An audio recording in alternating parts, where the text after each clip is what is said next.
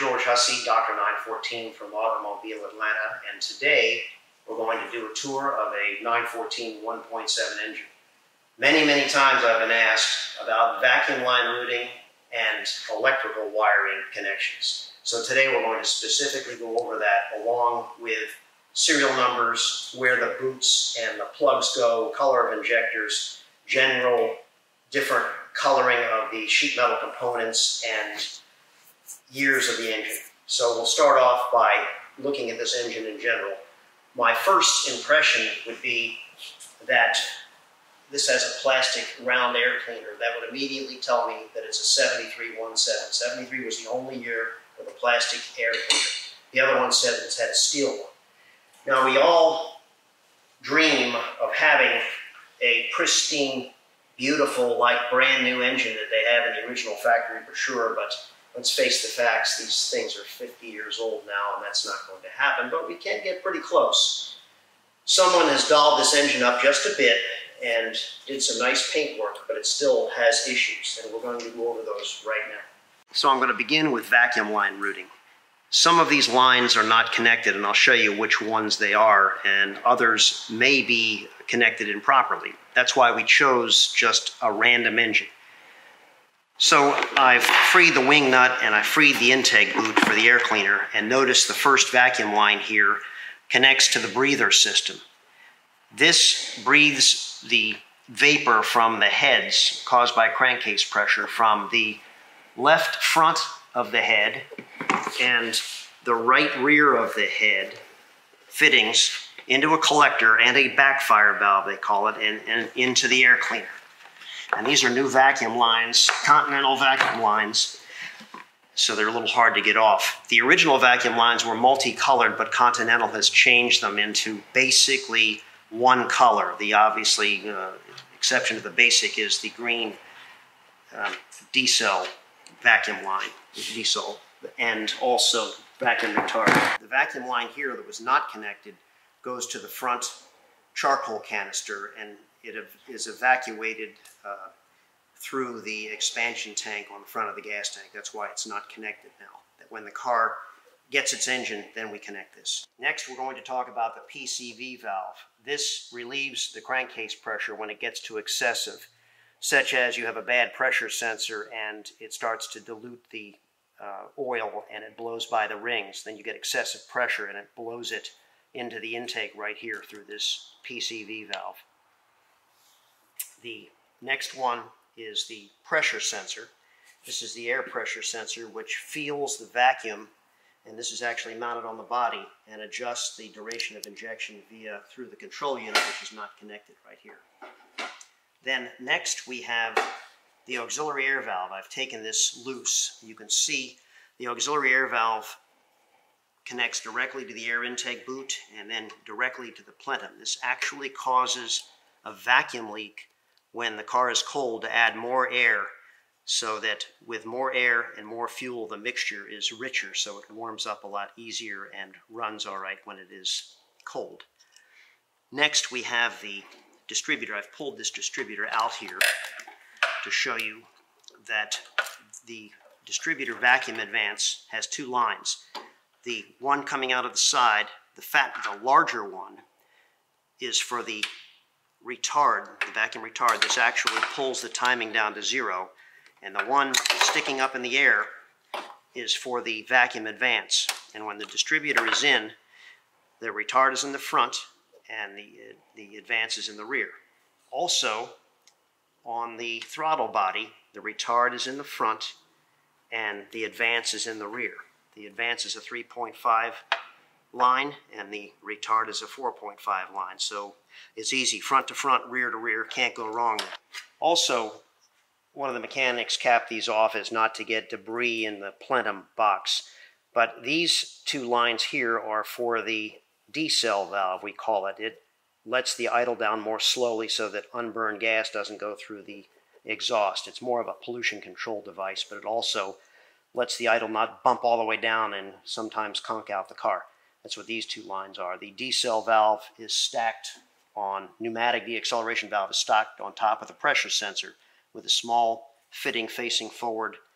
The side larger fitting going into the air cleaner, and then the rear one going to the back vacuum source. There are two wiring harnesses on every original factory engine. One is called the ignition wiring harness, and the other the control unit harness. I'm going to start with the ignition wiring harness.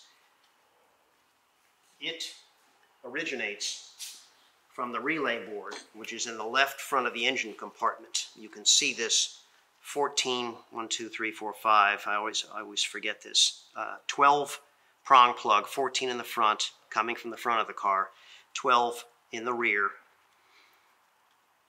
And this is the ignition wiring harness, which besides going to the ignition also goes back here to the starter solenoid, the yellow lead we talk about all the time, and actually the backup lights. And these have two bullets that are supposed to be on them that often break off to plug into the backup light.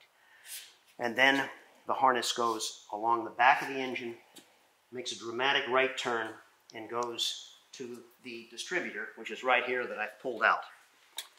And the distributor has, besides the condenser being attached, one wire, which is the green condenser wire, that goes to the negative or one side of the coil. And it's clearly marked. It's clearly marked usually on the original Bosch coils. This is a aftermarket. It's marked 1.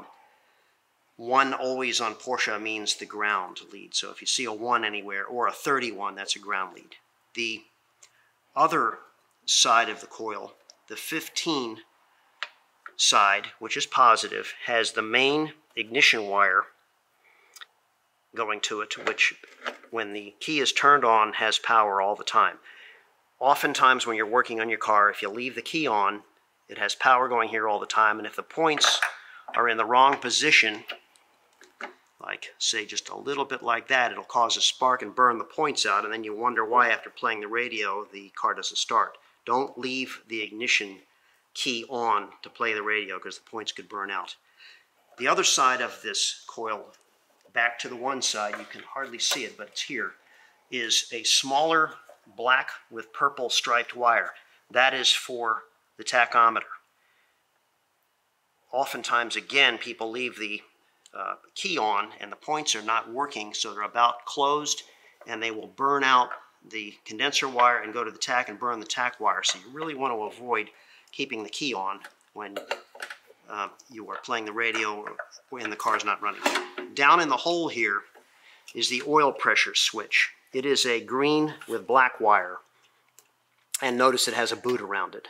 The 914 air-cooled engine needs every boot on it it can, so all the air that comes to cool the engine goes and cools the engine, doesn't blow out of holes anywhere. Then we have the final wire here, which is actually in the ignition harness. It is right here. This is the white wire for the auxiliary air valve. As it compares to the white wire for the thermo time switch, they're in the same position, so you certainly don't want to mistake them, or you could have a big problem. The auxiliary air valve lead excuse me, plugs into the red wire from the auxiliary air valve, and this is powered when the car is running, not when the key is on. This device, since it has air coming from the plenum into the air cleaner, and that's how it works, often gets the blow-by and the condensation from the cold engine, and what's inside of here is like a revolving door. So the condensation keeps going in over the years, and it rusts the door shut, and then you either have a situation where the door is closed or the door is open. If it's open, it's fine when it's cold. When it heats up, it idles too high. If it's closed, then it's like hell when you're trying to get the car to run when it's cold, but after it heats up, it's fine. So very important to check this, and periodically maybe spray a little bit of WD-40 in there to keep the door lubricated. Next, we're going to review the control unit harness.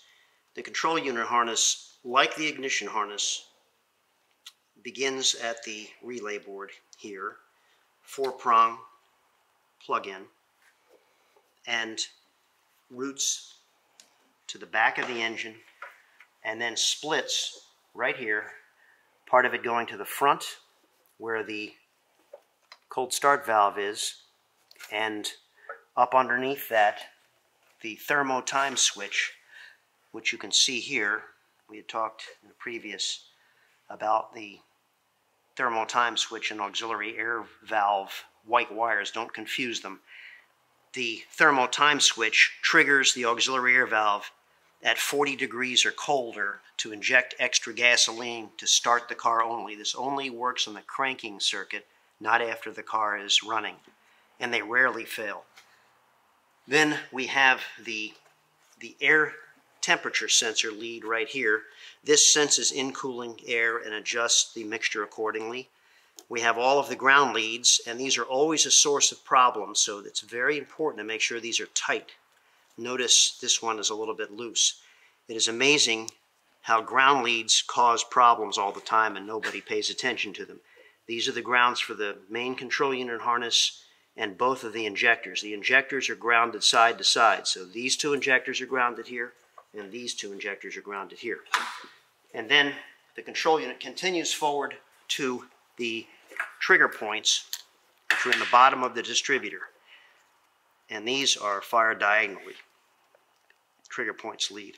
When the trigger points get dirty, you'll notice it breaks up at high high RPMs, and you wonder why after replacing the points it's still doing it. Well, the trigger points are dirty, and at this date these new trigger points are not available, so it's very important to take these out and clean them.